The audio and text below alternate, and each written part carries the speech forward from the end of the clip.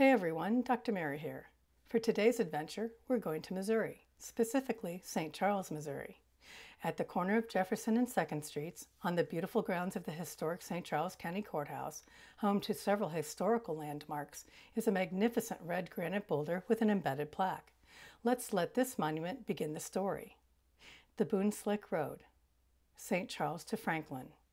A trace first marked by the Indians, the trail followed by trappers and hunters, and by Daniel Boone when he discovered the salt springs, afterward called Boone Slick, which gave to this road its name, the main highway out of which grew the Santa Fe Trail, the Salt Lake Trail, and the Great Oregon Trail.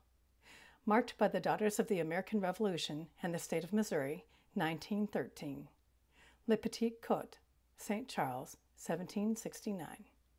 St. Charles was founded in 1769 by Louis Blanchette and was essentially a colonial town, although much, much farther west. People didn't just settle in the 13 colonies of the East Coast. A few moved west beyond the barriers of the Great Appalachians and the mighty rivers. Daniel Boone, with his family and some of his friends, arrived in Missouri in 1799. Boone was in his 60s, hale and hearty, a long hunter for decades, who continued his excursions in this, his new neck of the woods, for many years to come. In 1804, the salt spring which would become known as Boone's Lick was discovered by the Boone clan. Earlier sources, notably the Daughters of the American Revolution, clearly state that the elder Daniel Boone found the spring, but more recent sources attribute the discovery to Boone's sons Daniel Morgan and Nathan. In any event, the two Boone sons decided to give the business of salt production a go. Salt was a valuable commodity, and away from the coast, not so easy to get. Most springs are sweet or fresh water, and treasured salt or saline springs were often found by watching the wildlife. Deer would gather near them, drinking the water and licking the ground around to obtain the salt. That's why these areas were called licks. People would harvest salt from these springs by boiling the spring water in large kettles to the point where only the minerals, primarily the all-important salt, remained. Boone's Lick Spring was literally out in the boonies, far from civilization.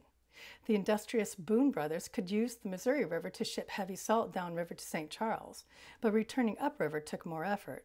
By 1805, they had cut a road through the wilderness to return to the salt works overland. And it wasn't long before the Boone's Lick Trail grew beyond a simple commerce road. As increasing numbers of settlers began moving westward, not only did the road open the area to settlement, it acted as a feeder for other trails. For example, in 1821, an enterprising man named William Becknell, living in the area near Boone's Lick, developed the Santa Fe Trail, placing its start point in Franklin, which was just a few miles from Boone's Lick. And so the Boone's Lick Road persisted as a useful route, a highway. It changed through time as many highways do, developing alternate alignments for various sections. This monument, marking the starting point for the Boone's Lick Road, was one in a series of 32 monuments, each placed where there was already a marker along the Boone's Lick Road. Notice the date on this monument. It was placed in 1913, over a century after the road was cut, and just at the beginning of the automobile age. Another 100 years have passed since the series of monuments was installed. In time, Boone's Lick Road was superseded by U.S. Federal Route 40, which in turn was replaced by Interstate 70. While parts of the old road have reverted to wild, many sections still exist in one form or another, still serving travelers. Intriguingly, this particular monument isn't where the road actually began, it's a few blocks away.